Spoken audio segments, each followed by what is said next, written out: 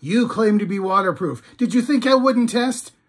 Okay, it is waterproof, but I had to test. This is the ROCKSTER GO 2. It's a collaboration between Fender and Teufel, and I think they just looked at the entire field and changed the rule book. I love the unconventional design. Front and center is the branded passive radiator, and on either side are full-range drivers at about a 30-degree angle for wider dispersion. Check out these giant buttons with clear labels.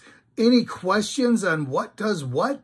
Located on the back of the speaker, we have two additional, more discreet buttons. This is your power button and this is your Bluetooth source button. Perhaps the only issue I have with the design of this speaker is the model.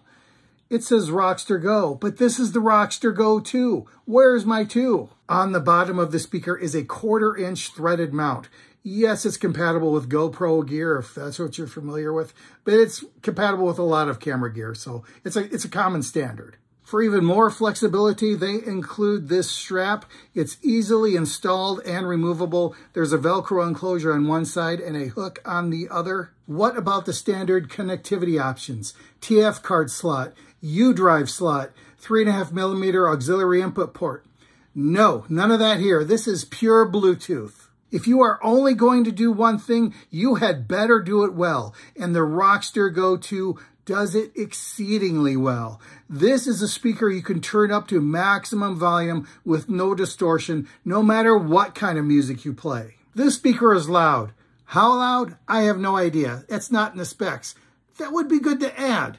I'm guessing somewhere between 30 and 45 watts, something like that. I forgot to mention that the ROCKSTER GO 2 has a 28-hour battery. Those measurements are normally taken at 50% volume. You will probably play this at maximum volume all the time, so let's just say 14 hours. If you are familiar with TWS mode, you know that that allows you to connect two identical speakers in wireless stereo mode. Well, the ROCKSTER GO 2 has a similar feature, but it allows you to wirelessly connect up to 100 speakers together. That would be interesting. So yeah, if you can afford it, buy 100. I don't know if you can tell just by looking, but this device is built rugged.